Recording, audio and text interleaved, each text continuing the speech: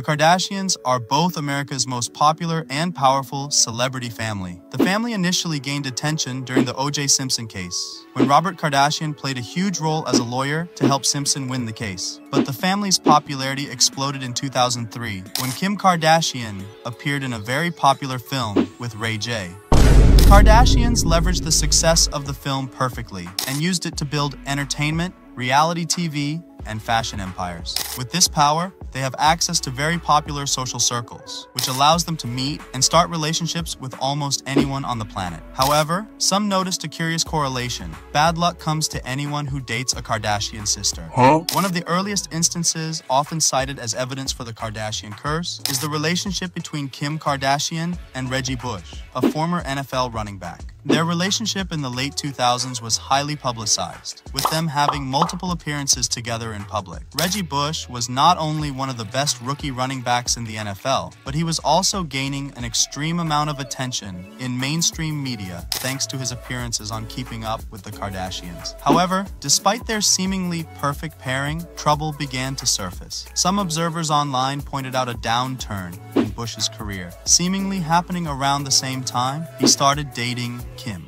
Following their breakup in 2010, Bush had his worst season as a pro, only rushing for 150 yards. Thanks to this, the theory of a Kardashian curse was born. But is this so-called Kardashian curse real? Some people online swear by it, with many pointing to Kanye West or Tyga as prime examples. But I am not so convinced. And in this video, I want to dive deeper into the statistics to see if there's any truth to the Kardashian curse. To do this, we will look at a player's stats before, during, and after dating a Kardashian. Then, at the end, we will do a statistical analysis using all the players' data to see if there is a correlation between dating a Kardashian and a decline in performance on the court. We will start by looking at Kim Kardashian's relationships, who surprisingly has only dated one basketball player, Kris Humphries. In 2011, the two started dating after meeting through then teammate at the time Jordan Farmer. Barely half a year after dating, the two tied the knot and headed to the altar for an extravagant TV show special for their wedding.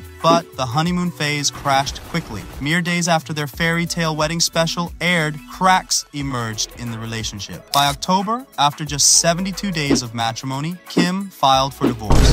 To add sprinkles on top of this crazy story, Kim, in an interview years after the divorce, confessed she knew the night before that the wedding was a mistake. What? But does this fiasco prove the Kardashian curse? Let's look at the stats. As you can see, there are 3 columns on the screen. They are separated before, during, and after dating a Kardashian. The time period for before and after stats will be the same as the amount of seasons the couple dated. In this case, the couple only dated for 1 season. So let's put up the stats for Kris Humphries before, during, and after dating Kim. As you can see, Kris actually had better stats almost across the board during and after his relationship. So although this doesn't support the idea of a Kardashian curse, maybe the story of Rashad McCants will.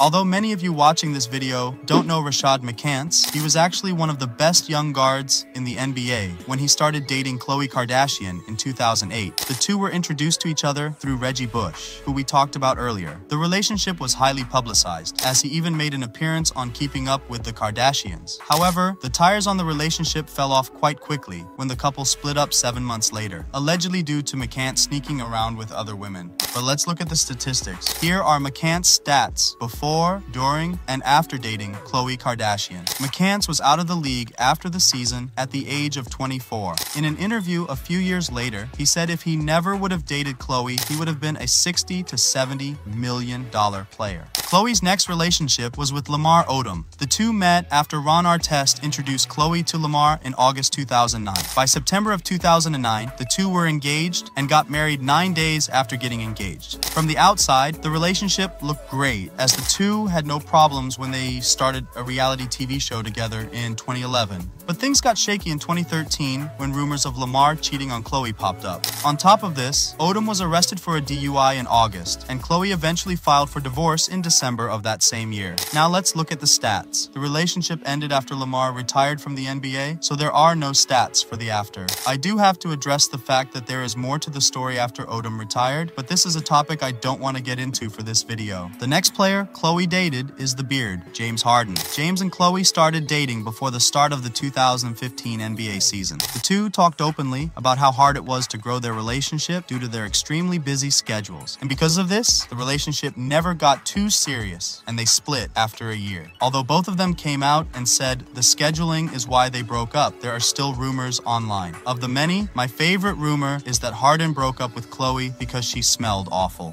Now let's look at the stats. Although the stats don't prove the Kardashian curse, people point to the fact that Harden choked in the playoffs when he was dating Khloe as proof. However, I think this is a weak argument, as Harden chokes in the playoffs every year. The last player Khloe dated is probably the most talked about, Tristan Thompson. Oh no! I could probably make an hour-long video on the relationship of these two, but I will try to give a really condensed version of the story. The two met in 2016, thanks to an unexpected date set up by Brandon Jennings. The two fell quickly for each other, and by 2017, Tristan was appearing on Keeping Up with the Kardashians. At the end of 2017, the couple announced they were expecting a child, and on April 12, 2018, Khloe gave birth to True. Sadly, this huge day was really dampened by a report made by TMZ, which showed Tristan being intimate with another woman. This was the first of many scandals which plagued the dysfunctional couple. In the years since, Khloe and Tristan have been off and on, fueled by Tristan continuously cheating on Khloe. In one instance, he cheated on Khloe with one of her best friends. Yet the summer of 2022 brought us one last twist, when the pair confirmed they are expecting a second child via surrogate. For 6 chaotic years, Khloe and Tristan have brought us constant chaos in the form of cheating scandals, second chances, and unexpected pregnancies. But did all of this affect Tristan's performance on the court? Here are the stats. I did my best to try to determine when the relationship ended, but the lines are so blurry that it was hard to figure it out. Now we are moving on to the last sister, Kendall Jenner, who has the greatest starting 5 of former boyfriends of all time. Although Kendall Jenner is speculated to have dated multiple basketball players, there have only been 3 confirmed boyfriends. We will start with Blake Griffin. Blake and Kendall started dating in September 2017 when they were spotted together in Malibu having an expensive dinner. Kendall was spotted multiple times throughout the relationship courtside at Clippers games, and the relationship seemed to be going great. However, things took a turn for the worst when Blake was traded to Detroit at the start of 2018. Kendall, who lived in LA at the time, didn't want to travel to the shithole that Detroit is. Over time, the distance strained the relationship, and the two were confirmed to have split when Kendall was spotted with Ben Simmons, who we will talk about next. Now let's look at the stats. Crazily enough, Blake had one of his best seasons as a pro after dating Kendall. Now let's talk about Kendall and Ben. During the 2018 NBA season, Kendall was seen multiple times at the Sixers basketball games. Even one time, she was seen booing Tristan Thompson. Not only this, but she was also seen watching the game next to Ben Simmons' mom. However, the two kind of split up without much publicity. All I could find online were rumors about Simmons cheating on her. Let's look at the stats. The couple was kind of on and off again, so it was hard to track down the exact stats, but clearly Simmons' career took a nosedive after the relationship. The last player we will look at is Devin Booker. Kendall and Devin started dating at some point in early 2021.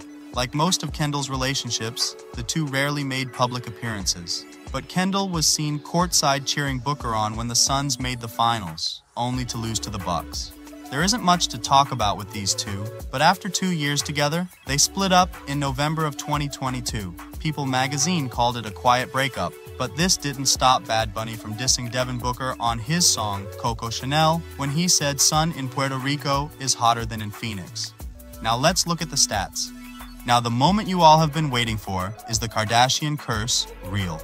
Well, I averaged out all of the players' stats before, during, and after dating a Kardashian. So let's look at the results. The average NBA player before dating a Kardashian would put up 16 points, 8 rebounds, and 4 assists per game. While dating a Kardashian, the average player would average 14 points, 7 rebounds, and 4 assists per game. Lastly, after dating a Kardashian, the average player would put up 16.5 points, 7 rebounds, and 5 assists. The first thing that pops out is the points, which decrease while dating a Kardashian. But is this difference big enough to prove players suffer from the Kardashian Curse? Well, to do this, we can run a statistical test to determine the p-value of data. For those who don't know, p-value is considered the gold standard test for statistical significance. It is on a scale of 0 to 1, with 1 representing no difference between the statistics and 0 representing a greater difference between the statistics. Any number under 0.05 is considered to be statistically significant. So in our case, if any p-value is under 0.05, then that is a strong indicator of a Kardashian curse. So let's throw up the p-values for our data. As you can see, there is not one p-value under the widely accepted threshold of 0.05. The closest one is the difference in points. The average player does see a drop in points while they are dating a Kardashian of about 13%, but the p-value showed us that this is not a big enough drop to be statistically significant. So with all the data we have available to us, it appears the Kardashian curse does not exist. There are two variables we have to address. One is the age of the player. A player usually enters the prime of his career between the ages of 27 and 32. So a player could have been entering or leaving his prime while dating a Kardashian. Additionally, with data from only 8 players over 15 seasons, the sample size is far too small. So if any NBA player wants to help me out and date a Kardashian, so I can get more data, that would be much appreciated. Thank you for watching this video. If you like this video, please leave a like, and if you want to see more content like this, then subscribe.